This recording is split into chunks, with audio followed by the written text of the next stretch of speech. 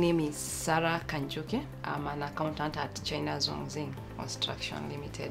I've been a customer in Britam Asset Management from around now. This is I think my second year. I learned asset management through our financial advisor. One thing I like about Britam Money Market Fund, first of all, is convenience. You can go as little as 1,000. Also the ease of withdrawal. The interest rate is quite higher than other investment platforms. In terms of information, you get prompt information. My saving objective was maybe in future to start a side hustle. I have a timeline and a target.